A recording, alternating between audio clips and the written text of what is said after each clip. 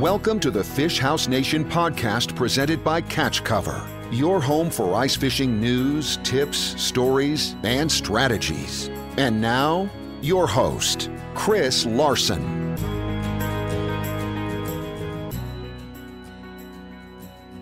Welcome to the Fish House Nation podcast. Today we are talking tip-ups with Randon Olson, a fishing guide from the Otter Tail area of Minnesota. He guides during the summertime and during the winter. Randon, thanks for joining us. Thanks for having me on. This is going to be fun. So, Randon, we wanted to have you on today to talk about tip-ups. And first of all, let's start with why should you use tip-ups? Why is it important to know how to use them and to use them while you're fishing? Tip-ups are a great tool. You know, the biggest reason I use tip-ups is to cover water. And more often than not these days, tip-ups are underutilized the way they really should be. Too many people set them and forget them and pick them up at the end of the night with no bait left, you know. So we'll get into how to use them a little later, but I want to talk to you first about what types of tip-ups do you prefer? What are you using when you're out on the water with your tip-ups? There is a bunch of different styles out there. They all kind of have their own place, but I'm a big fan of the original style of tip-up and then the new, not so new, I guess, but the insulated round tip-ups. Those two styles are probably pretty much all I use. How do you rig those tip-ups up when you're getting ready for the ice season? What are you doing with those tip-ups? What kind of things are you putting on them? You know, line is a big thing that I see a lot of guys. They'll rig a tip-up up when they get it with some Dacron or braid, whatever they prefer. I'm a Dacron guy, but they'll rig them up and then that line will be on there for 5 years. You know, that's something that kind of gets bypassed. So new line is a necessity each year. Doesn't cost a whole lot. They don't fit a whole lot on the spools. Leaders are a big deal, and I like to run anywhere from an 8 to 10 foot fluorocarbon leader. Pound test will vary depending on what you're using it for, but that fluorocarbon is really abrasive resistant. Doesn't get scun up with the edges of the ice hole. Fish don't bite through it real easy, and you got the invisible part there too. So, but fluorocarbon and Dacron seems to be a pretty good match for me. So if you're going to set up your tip-up for northern, what kind of poundage line are we putting on that tip-up? I'm going to run about 30-pound Dacron, and that's kind of standard for me on all my tip-ups. And then when it comes to the fluorocarbon, I will run, for northern pike, I like that 15 to 20-pound fluoro. And then I'll usually have some kind of a tieable leader or something going down to my hook, just so there's a few inches above that minnow that's a little less bite-proof. And what are you using for walleye? Walleye will go straight off of that fluorocarbon, and I like to run 8 to 10 pound test. The invisibility of that fluorocarbon, you can get away with a little higher test, and it seems to work pretty well. How much line are you putting on your tip-ups? I'm getting about a 30-yard spool, and I'm filling that puppy up with the Dacron, and then I'll run that leader on the end of that. So I want those spools full. If you're not paying attention to them, it doesn't take a fish long to pull 30 yards out. So keep them full of that Dacron, and then put your leader on after that. So what size of hooks are you using for the different species that you're pursuing?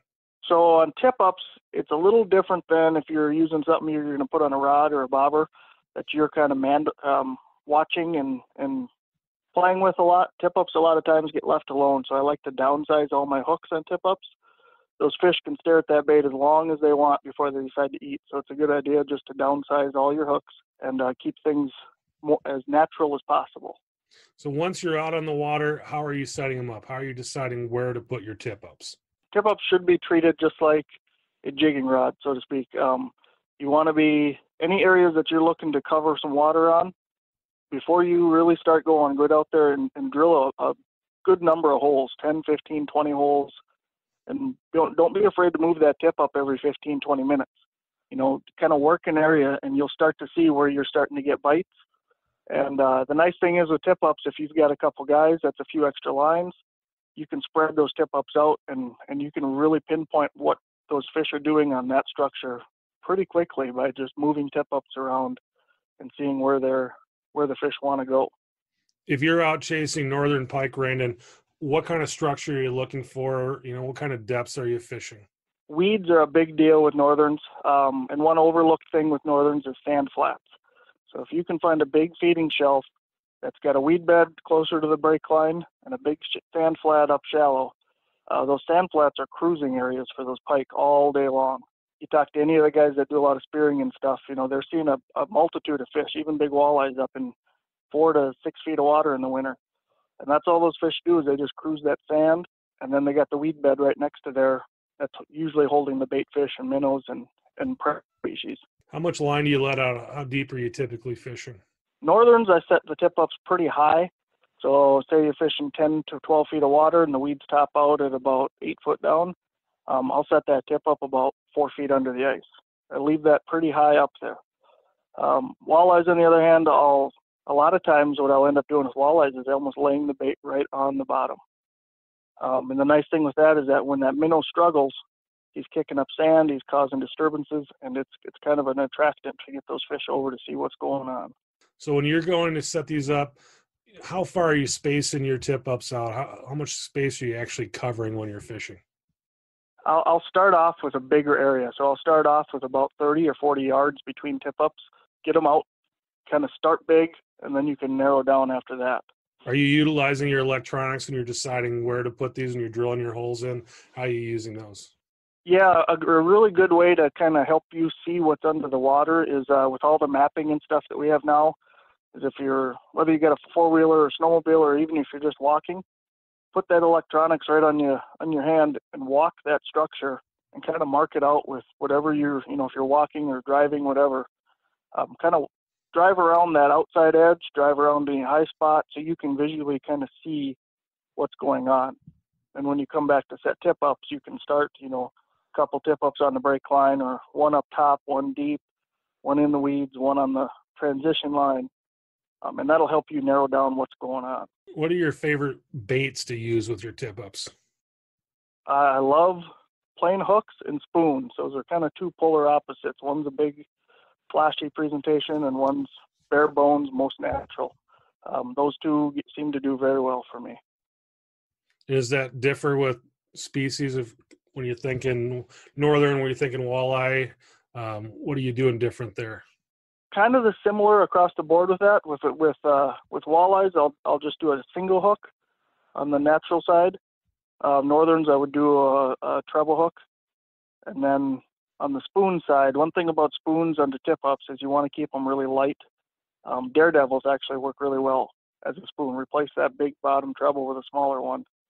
And it doesn't take that minnow much to move that spoon around and make a lot of flash.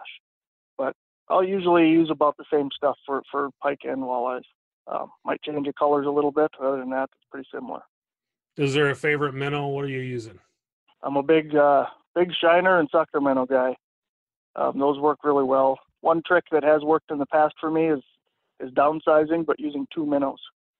So use smaller fat heads, and if you put them on your hook facing opposite directions, they'll actually keep each other moving a lot longer, and then it gives a little better profile and looks a little bit wounded. One of the things you were talking about earlier is guys pulling out for the day and they've left those tip-ups soaking all day long. How often do you check on your tip-ups? At least every 10 minutes.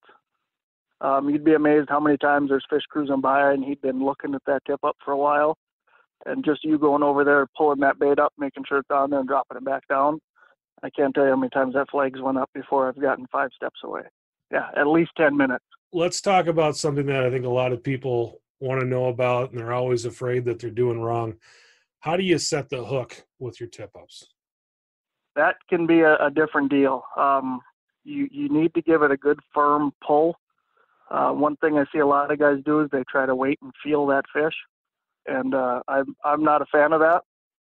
I think any extra pressure you put on them before you set the hook can drop your chances of getting them. So I'm a fan of getting to the tip up, pull it up, make sure it's spinning when you approach it. As long as that thing's spinning, pull it up, grab the line, and give it a good firm tug.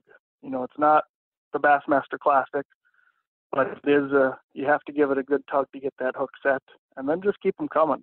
What happens if you pull up that flag and it's just kind of, there's not a lot of line getting spooled out, it looks pretty dead? What do you do then?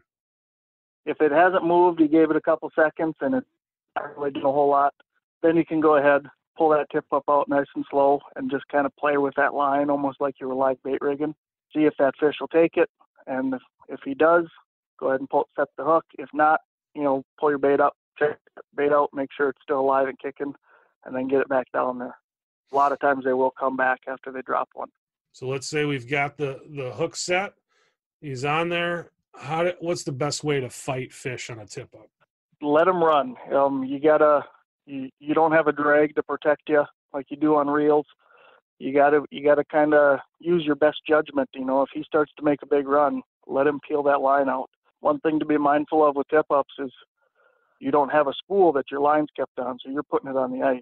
So you need to set it in a manner that's going to allow it to pull back through your hands if you need to.